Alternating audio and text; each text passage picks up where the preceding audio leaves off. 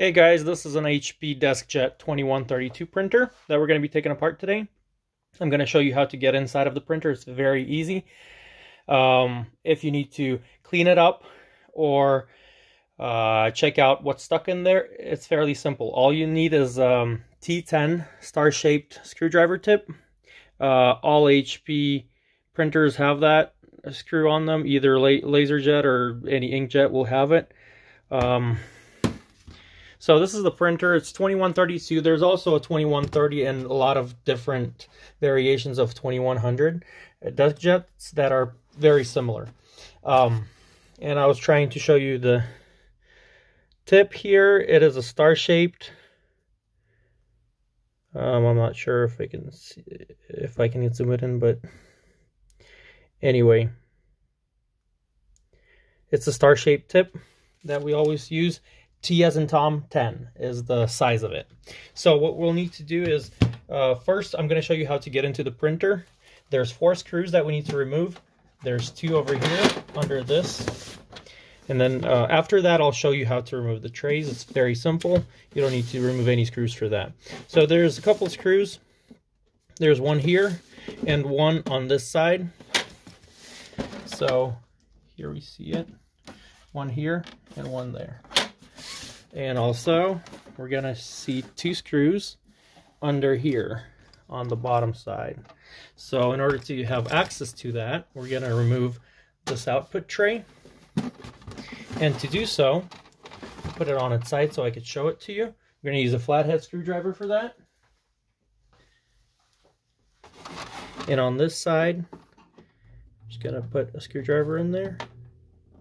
And we're going to push it down so it comes out of the slot here. So push the screwdriver here and push the tray down. So we want to do our best not to damage. There we go. So putting it back in is going to be probably easier because you just slide it back into that slot. So we removed the output tray, and now we have screws on this side. There's 2 right there, one here and one there. So those are the 4 that we're going to remove.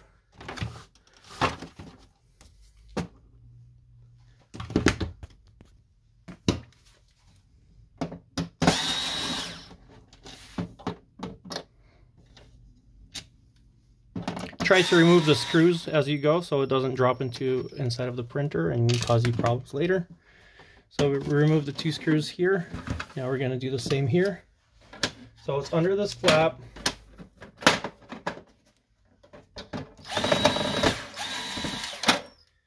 On this side.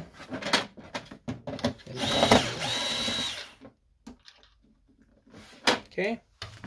And now we have access to the printer. We can just use this to lift it up, and be very careful. There's a scanner and the control board that are connected, and on this side it's clipped in, so you may need a flathead screwdriver like this and just lift it up. There we go. So that's lifted. So be careful because there's, as you can see, there's wiring right there that you need to be careful with.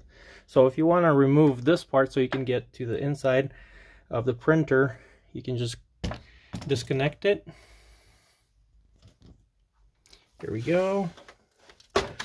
And this cord, 2 that let this top portion off. On this bottom side, we have the control panel board. It needs tinier. Like not T10 is going to need a smaller star-shaped tip to remove that or replace it. And then to get inside to replace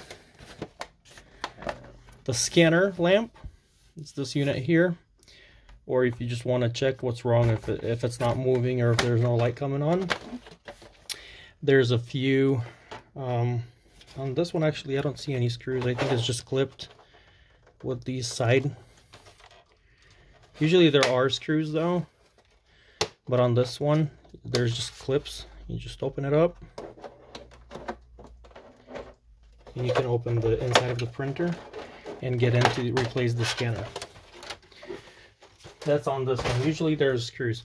So now you can see absolutely the inside of your printer. So if you're having a paper jam, for example, or any other issue, you can see there could be a problem here. There could be a paper somewhere in the middle. There could be something out of place or some object that flew in there. Especially having the rear loading tray. It gives you an access to clean the rollers over here if paper is not being picked up. You can have, if you're having a paper jam error or any error that you're confused about, this is the best way to go. Open it up, see what's wrong in here. This strip, this tiny encoder strip, it needs to be clean. If there is a mark on it, you can look at it. And if it's clear, it's in good condition. For example, if the carriage unit is going back and forth, hitting walls and not giving you errors, check for that. There could be a mark of ink on there or grease. Then if there's some error comes up that scanner is not working, you need to check to make sure this is connected when you put the scanner back. Make sure you connect it correct way. So that's basically kind of how you go in and take care of the problems. I'm going to continue and show you how to remove the rest of the stuff. It's pretty simple. It's now open and you can see where everything goes. The rear tray, you can just push it in the middle, push it to one side and pull one side out, and you have the output tray out. Now I'm going to remove the formatter board or the logic board. There's a whole bunch of names for it. Some people call it the motherboard, just printer board. Is this piece that we're talking about. Okay. There's 3 screws that hold that board down. I have already disconnected almost everything. There's one more. There we go. This is the control board for this printer. It's actually very nice how everything is made in here. To replace the timing strip, what you'll need to do is just go in here and pull the strip to the right, and then just unlatch it right there. And then when you put it back in, you have to make sure you put it in the correct slot. You'll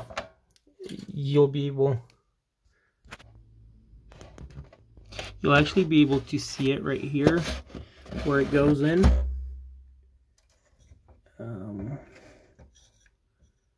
So it's supposed to be inside of this. Here, let me put some light in there. Inside of the sensor right here. You can see. So if your carriage is moving back and forth without control, that could be the problem. So just make sure you put the timing strip back the way it's supposed to go. And when you install one, it's supposed to be arrow up on the right side. So you remove it, it just goes out like this, and you slide it out. That's our timing strip right there. I haven't replaced this pickup roller, but I assume it's very simple. Let's try doing that. Okay, so there's a screw right there on one side of the pickup roller that we will remove, and see if we can just remove this piece and replace it. That's in case you need to replace this pickup roller. Go in here. Not sure if it releases it. Doesn't seem like it, but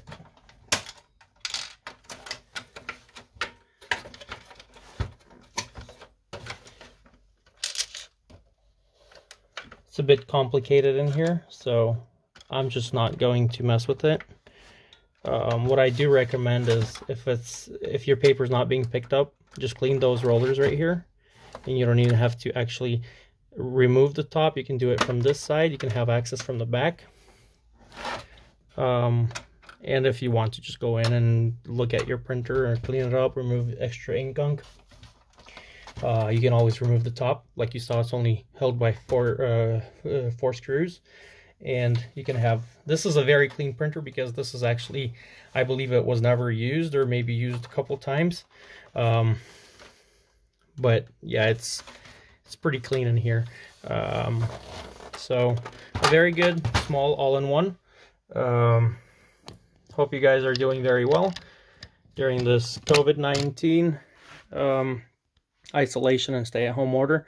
And if the time has passed, great. And I hope you're doing very well. Please like this video, subscribe to our channel, and share it with other people. And hopefully this helps you. If it does, please comment in the area below. And have a wonderful day. Thank you.